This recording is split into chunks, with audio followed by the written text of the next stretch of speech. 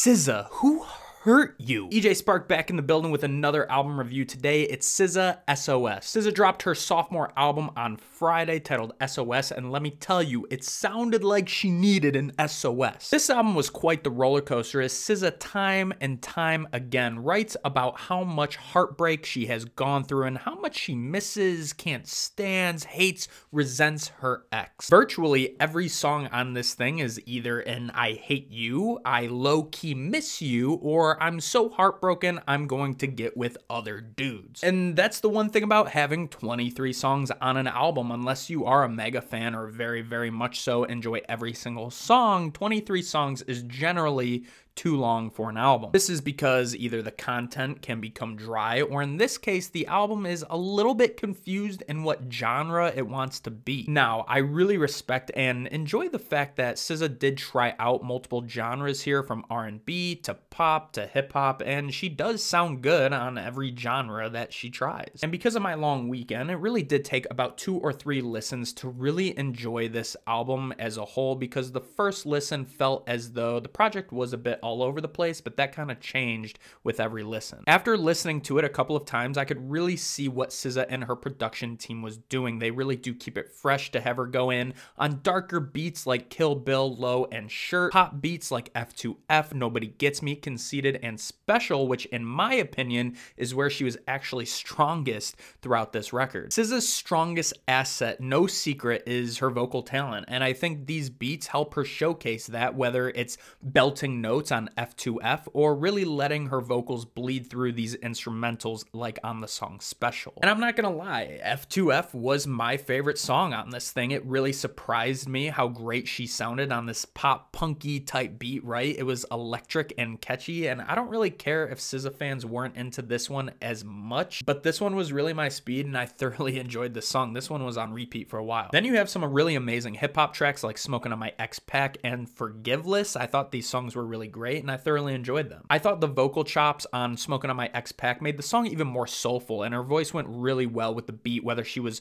rapping on it in the first part of the song or singing on it on the back half. Forgiveless is a straight banger. It's a really good ending to the album, I thought. Really makes me want to hear a full hip-hop album from SZA. If it were up to me, I would want to hear a straight up pop punk or hip-hop or just pop album from her, because, you know, she killed these other genres, and honestly, I enjoyed these tracks more than her typical R&B style, and you can hate that opinion all you want, but that's just my opinion. Overall, I thought the production and vocal talent and melodies on this album is what carried it big time. However, the tracks I weren't feeling as much included the first track, SOS, and the song I Hate You. I felt that SOS wasn't really the strongest opening to this album. I didn't think her rapping on here was as strong as the other couple hip-hop tracks, and I definitely felt the album could have cut SOS out of it. And I Hate You is just more pedestrian, not up to par compared to the rest of the record. It just seemed a bit more tedious to me. SZA's songwriting, or her and her team's lyrical ability, is what I believe to be the weakest link of this album. Her vocals, flow, and delivery I thought was incredible throughout the whole project, and that's how SZA shines. We all know that. And if she had some stronger hooks lyrically, I do think this album could have just been that much better. For instance, on Seek and Destroy, the hook says,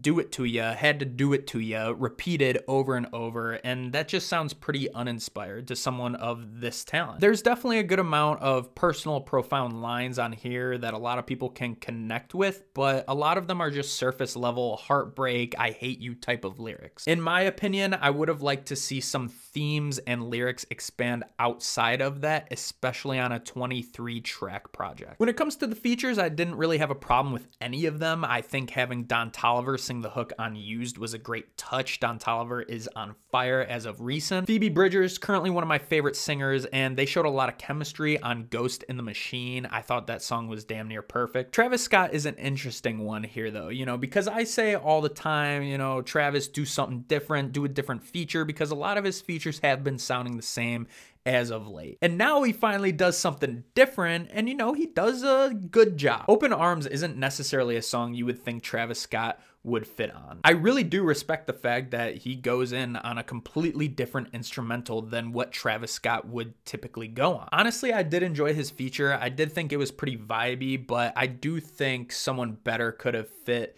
that instrumental. Don't really know who, but I don't think it was Travis Scott. And the Old Dirty Bastard sample, of course, was great. SZA did a great job honoring him. But what I think makes this album so good is that SZA did have a lot of different sounds for a lot of different people. And if you truly enjoy SZA, you loved that this was a 23-track album, and you loved that she went into a bunch of different genres. But if you don't listen to SZA, then she definitely has something for you on this record, whether it's the hip-hop, the pop, the R&B. Sonically, this album is 100% a roller coaster. And I think although the genres were definitely all over the place, I think it worked to her benefit because honestly, some of the R&B songs can get dry, especially after 23 tracks, but she didn't do that. She mixed in a bunch of different sounds here and it worked really well. I think that SZA met the expectations because coming off of Control was such a great album, and this was such a highly anticipated record that she had to hit all these notches, right? And through some basic lyrical shortcomings, and even though the length of the album was long and the genres were a bit all over the place, it was an extremely enjoyable listen. Very smooth vocals from SZA and a lot of catchy and great melodies. And sonically, she sounds much more mature than Control was. I do love seeing this kind of growth from artists, and I hope we see more with another album to come. I'm going to give this album an 8.1 out of 10, with my favorite songs being Smokin' on My Ex Pack, Ghost in the Machine, F2F, Nobody Gets Me, Special, and Forgiveless. But what are your thoughts?